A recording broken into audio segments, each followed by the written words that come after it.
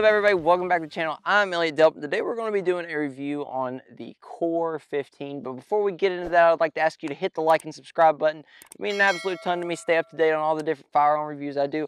Also, go check me out on Instagram. There I post all kinds of deals and whatnot. So it's a win-win for you. I post a good deal and you follow me, and it's how it works.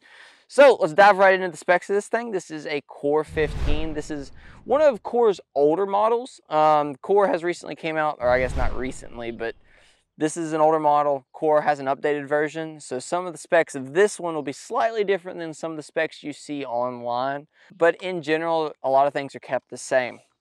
Okay, so let's go over the specs of this firearm. $650 is how much it's going to cost you.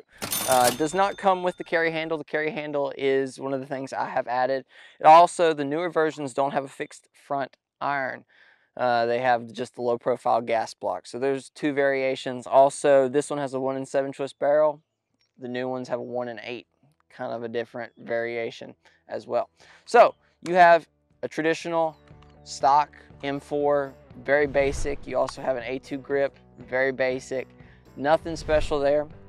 If you remove the carry handle, you have flat top rail, easy to put mountain scopes or whatnot on it. And then you have your traditional M4 heat shield handguard, very, very basic, very, very common, nothing special there at all.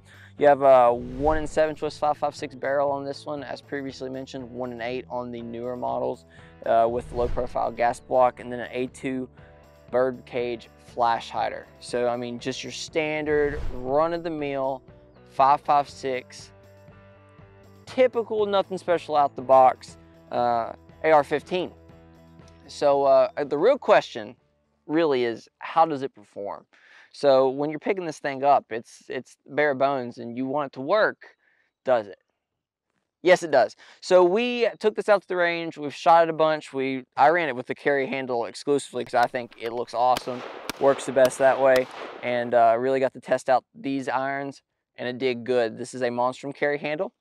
The ammo I was running was PPU 223 5.56. That was provided by the sponsor of the channel, Kerr Ammo. If you are looking for some ammunition, Kerr has you covered. Delp 10 saves you $10 off on your first order. There's literally everything you can think of at Kerr. So hunting ammo, plinking ammo, and everything in between. Kerr is sending freedom seeds across the country, so you should go check them out. Now back to how it performed. You have your pretty standard grouping. You got about a 2-inch group at 100 yards. I mean, it's nothing spectacular, but it's also a good, decent firearm for what you pay for it. $650. It works, it's accurate enough, and I mean, it performs exactly how it's supposed to. Doesn't have the bells and whistles. Some of the stuff you could possibly upgrade are like a rail piece, or, well, low profile gas block. With this one, the new one has it, stock, grip, you name it. I mean, when you're buying the bare bones rifle, you get nothing. It's all upgradable. Now let's talk about where it fits.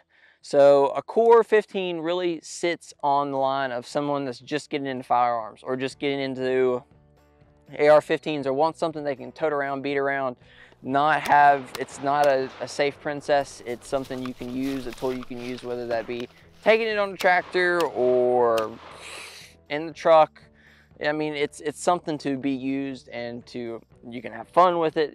It's do whatever you want. It's not like the most accurate dialed-in firearm in the world, and you don't really pay for that, where you're still under that $1,000 mark. I mean, you can get good firearms for under $1,000, of course, but $650 is still pretty entry level in terms of the price point, and you're getting that as your firearm. So there is that to be said. Other than that, there's not too much to say about it. I mean, it does what it needs to do, whether you're hunting, truck gun, a self-defense firearm, it's all there. So I really appreciate you guys for watching. As always, take someone outdoors, and I'll see you on the next one. Peace.